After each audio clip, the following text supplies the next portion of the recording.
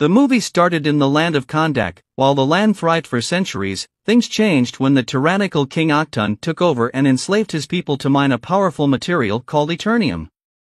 Akhton created the crown of Sabak in the hopes of achieving the power of a monstrous demon. An elder man finds Eternium and is hounded for it by other slaves in hopes of being rewarded by the king. A boy helps the man get free and delivers the Eternium to one of the king's soldiers. Instead of a reward, the elder man is stabbed and thrown off a cliff.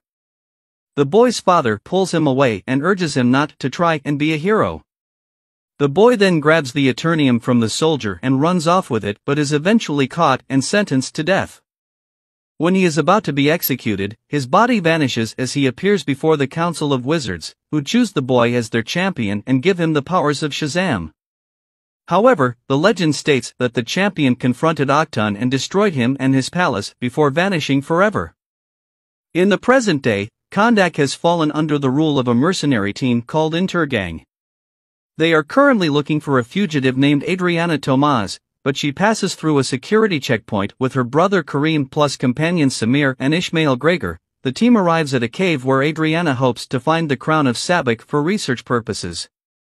While Kareem is waiting in the van, Samir's body falls off a cliff. Intergang mercenaries show up and hold the other three at gunpoint after Adriana manages to acquire the crown. The lead mercenaries holds a gun to her head and forces her to give up the crown, but Adriana begins to read the inscription in the cave, awakening Kondak's supposed champion, Adam. The mercenaries try to attack Adam but are swiftly torn apart one by one. The cave begins to collapse with Ishmael supposedly perishing. Adriana escapes with Kareem, but they are found by Adam, who proceeds to slaughter more mercenaries in choppers and tanks. As he approaches their van, a rocket made of Eternium is fired at Adam, wounding him when it explodes. He tries to fly away but falls and is taken in by Adriana. Ishmael turns out to be alive, as he is leading Intergang and wanted to get the crown for himself.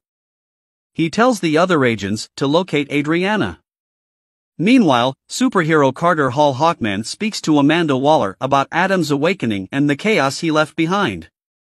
She enlists him to gather his team, the Justice Society of America, Maxine Hunkle Cyclone, who can control wind and sound, Adam Smasher, who has a suit that can make him grow, which he inherited from his uncle Dr. Fate, who wears a helmet that shows him and gives him powers of sorcery. They fly off to Kondak to bring Adam to Waller. While touching the helmet, Fate sees a vision of destruction and what appears to be Hawkman being killed. Adam wakes up in the bedroom of Adriana's son Aman, who is obsessed with superheroes and is excited to meet the champion of Kondak. Adam walks through the wall and formally meets Adriana and Kareem, who explains how the citizens see him as a hero and protector, although Adam says he is no hero. Adam flies into the city and sees a statue of the champion. Aman gets some Intergang mercs to follow him to get Adam's attention. It works, and Adam begins to lay into the mercs, which in turn gets the attention of the Justice Society. Hawkman and Fate exit their jet to save two mercs that Adam dropped before they go after him. Adam battles the two before Cyclone and Smasher enter the picture. Despite their efforts, Adriana confronts the Justice Society and tells them that none of them bothered to help Kondak the whole time that Intergang was taking over, and Adam is the first person to give the mercs what they deserve, but Hawkman doesn't think they need to be killed to be brought to justice. Adriana finds Adam and speaks to him over what she has learned from the Justice Society regarding Adam's true story. Adam's confrontation with Akhton was said to be out of revenge, and when he unleashed his power to kill the king, it went out of control and destroyed not only Akhton and his forces, but a large part of Kondak. The wizards then imprison Adam in the cave where Adriana found him. The Justice Society show up in an attempt to bring Adam in, but he flies away after Adriana asks him to protect Aman. Ishmael gets to Adriana's apartment and aims his gun at Aman and Kareem since he knows they have the crown. Kareem fights Ishmael long enough for Aman to try and get away, but Kareem is shot. The Intergang mercs go after Aman until Adam shows up to deliver another beatdown. Ishmael grabs Aman and flies away on a hoverbike. Adam goes after them, along with the Justice Society. Unfortunately, Ishmael escapes. Everyone regroups at the apartment, where fate has tended to Kareem's wound. Fate also tells Adriana not to blame herself for Gang killing her husband. The team gathers 2 mercs in an attempt to interrogate them for information, but Adam tries to threaten them for info. One of them says that Ishmael is headed to a mine.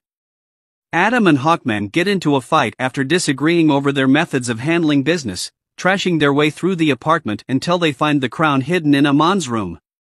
On their way to the mine, Adriana and Cyclone try to decipher the writing on the crown.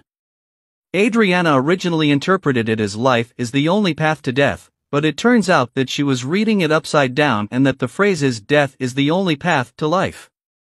Kent then tells Carter about his vision, but expresses hope that there is a way to change his future. Upon arriving at the mine, Adam proceeds to mow down more mercs before they find Ishmael and Amon, the former having been counting on Adam showing up with the crown.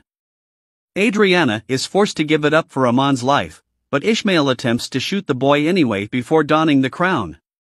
Adam manages to fly fast enough to catch the bullet, but his powers explode, frying Ishmael to a crisp, but Hawkman protects Adriana with his wings, Fate shields Amon, and Smasher saves Cyclone from the blast.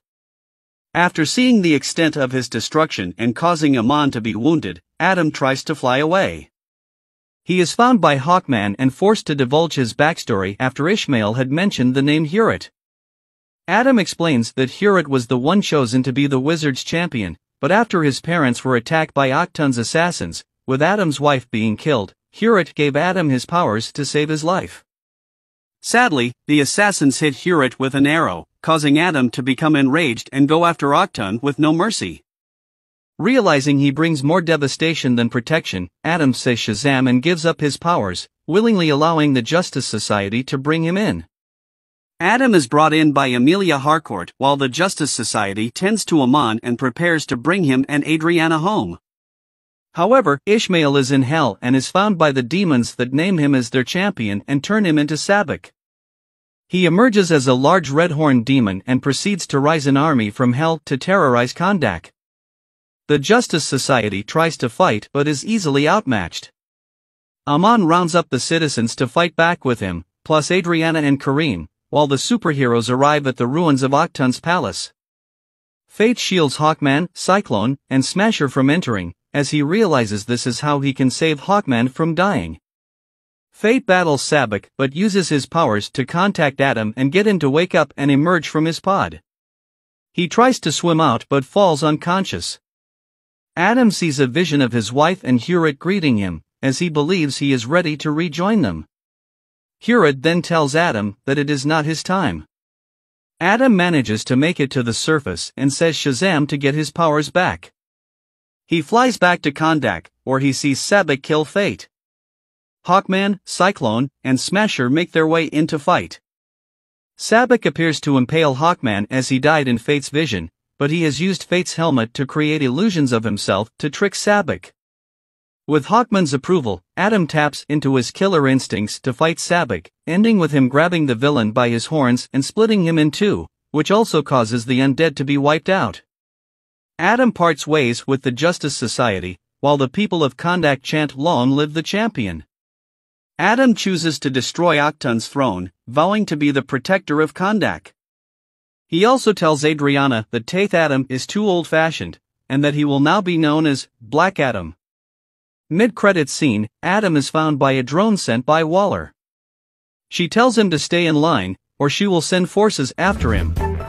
Adam challenges her to do so, and then blows up the drone.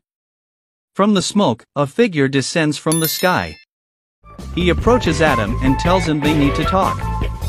He steps out from the smoke, revealing none other than the last son of